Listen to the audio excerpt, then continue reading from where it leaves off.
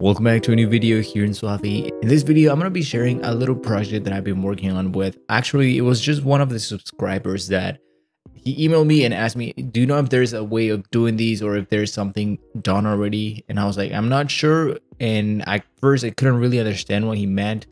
And then I was able to sort of grasp onto the concept of what he wanted. And then we tried to create it because, as he said, there was not like a native way of actually doing so, right? So yeah, so we've been sort of thinking through and try to play around with these concept and idea. It's a rule of thirds grade sort of thing, and in the future I want to add more shapes like these ones. He sent me these picture so that I could use as a reference also to see what kind of things are used.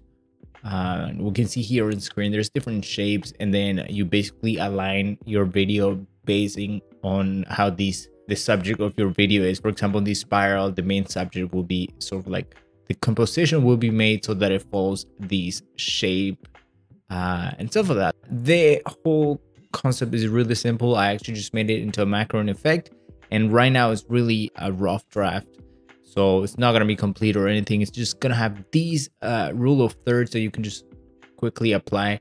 Now there is one thing though, that if you turn this off, your whole thing will go black for some reason. I'm still gonna try to figure that out in the future, but what I did to avoid that is that after you have aligned your clip, you can use these indicators here, these to move and adjust your clip.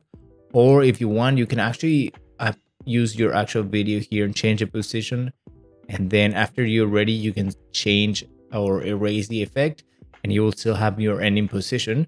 But in this case, what I did, if you don't want to do that, is we just go to effects, and after you make any changes, for example, like if we move it here, now it's obviously not looking nice or anything here, but it's just as an example. And then after your position and everything is in place, you will just decrease the blend, and that should make the actual lines disappear, as you can see here. Now we don't see the lines, and then you can just increase the blending mode if you want to adjust something else and things like that. You can also add keyframes to the positioning, but you also want to make sure to stabilize your footage if you're going to use these. But of course, the use of it will really depend on the kind of footage that you have, so you will have to pay attention to that. If you think this is going to be useful for you, make sure to check the link down in the description to download it. Also, let me know down in the comments if there's any ideas that you have of what we should add to these. And of course, it's completely free. I thought about making it some sort of like a paid thing in the future, but it's really raw and a super draft right now, so there's no way to actually charge for anything like this. Now this is it for this video, and I'll see you in the next video here in SUALVI. Bye.